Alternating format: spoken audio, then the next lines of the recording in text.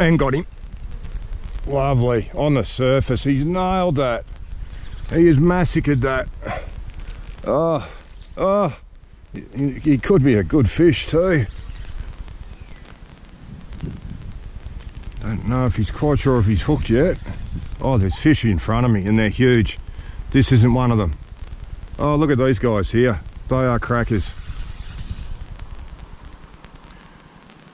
Still a nice fish, but not the quality of what's directly underneath it now. Is a school of cranking huge bream.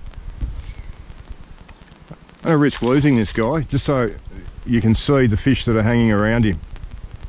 Oh, have a look at him coming to him. Oh, I hope you can see this. It's extraordinary footage. Look at the size of that thing. That's a 4-pound bream. Oh, unbelievable. They're everywhere. Oh, well, I've never seen that. There's 20 fish there. There's 20 fish there and they're huge. Oh. Well, there's one fish out of all those that isn't 3 pound, and it's the one I've got on.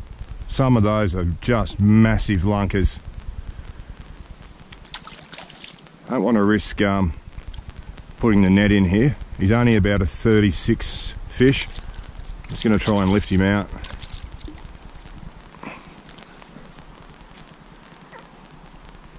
Oh, he's probably not as bad as I thought. He's fat and heavy.